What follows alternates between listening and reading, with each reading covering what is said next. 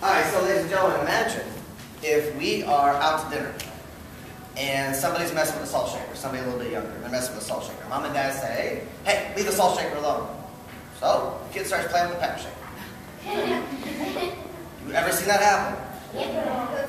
Okay, so now all of a sudden kids play with the pepper shaker. Mom and dad say, hey, leave the pepper alone. So the kid picks up a fork and starts smacking his plate. And so mom and or dad grab the fork and say, give me that. Would you just leave the fork alone? Stop messing with your plate. So the kid picks up a spoon and starts smacking the glass. So then mom and or dad grabs the child by the hand and says, will you listen to me? Leave everything alone on the table. Ever had that happen? Do you think mom and dad are feeling more big and happy or small cold sad? Right. So now parent has just said, leave everything alone on the table. Fantastic. So now the kid starts kicking the table.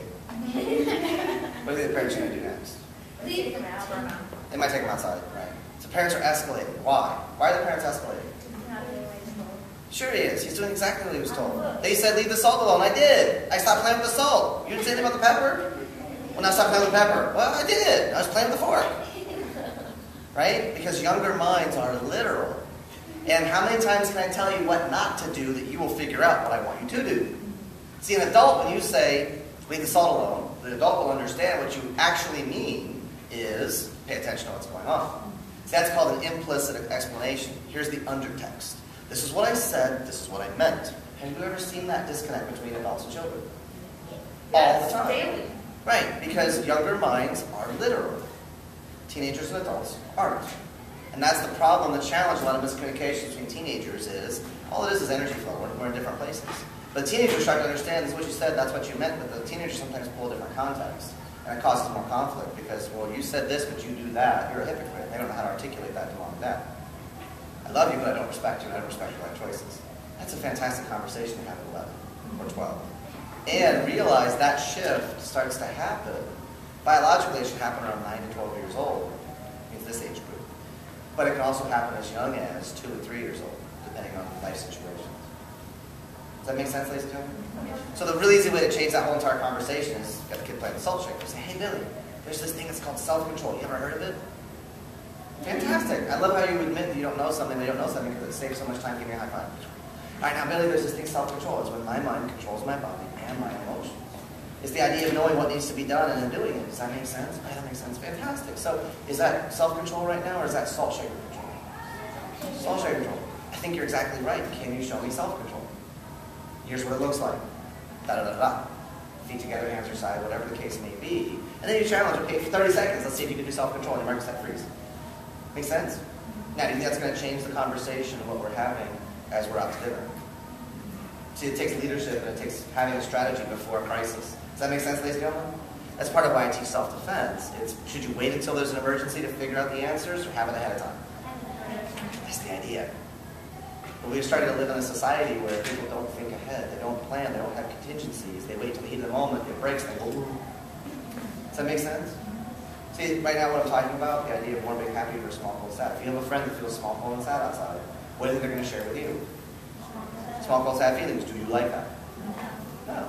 Can you change that? Yeah, help them feel more big happy. It's easy.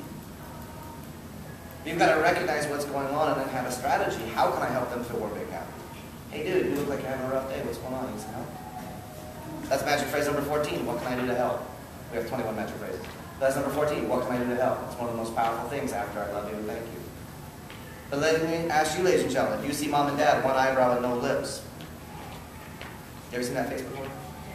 Is that the time to ask for you? You see that face and go, hey mom, can I go to Billy's? What's the answer going to be? No. No! Okay? But what if, when you saw mom with that face, you went, hey mom, looks like you're dealing with something. What can I do to help? You think it might change things? Because the idea is you see mom or dad, or brother or sister or friend, small cold sad inside, what can I do to help? Now, mom and dad may say, go outside, take your brother, take your sister, go to your room, clean your room, set the dinner table, clean the dinner table, tote that barge, lift that veil, adjust the mizzen-mast. I don't know what it will be. Whatever they ask you to do, what do? Do it! Because then what happens? It helps them to feel a little bit more big and happy. Now, they may come back to you later and say, hey, you know what, I really appreciate, I was dealing with something else, it wasn't you, and it meant a lot to me if you asked to help. Make sense? That's how we start changing the game. That's the whole point of this game. So ladies and gentlemen, really quick, let me ask you, how many of you would like to know a secret how to get mom and dad to do more stuff for you? Raise your hand. Okay, hands back down, please. How many of you would like to also have the secret of how to get mom and dad to stop telling you what to do all the time? Raise your hand. And I didn't get everybody's hands. It's interesting. Okay, and what class, what age group are we? Fifth grade? Okay. That's where the shift starts to happen. And that question, just so the two of you understand, that question I just asked tells me where somebody's at. It's what I call cat training mode versus dog training mode. Little younger ones are in dog training mode. Dogs, you can use positive and negative reinforcement. Cat training mode, you cannot use negative reinforcement. You hit a cat, they're like, dude, seriously? You hit them a second time, they're done. Cats, you have to use positive reinforcement to get their attention. It has to be food, it has to be praise. With dogs, you don't have to. So younger people, when I ask that question, you want mom and dad to do more stuff for you, that's still a younger person.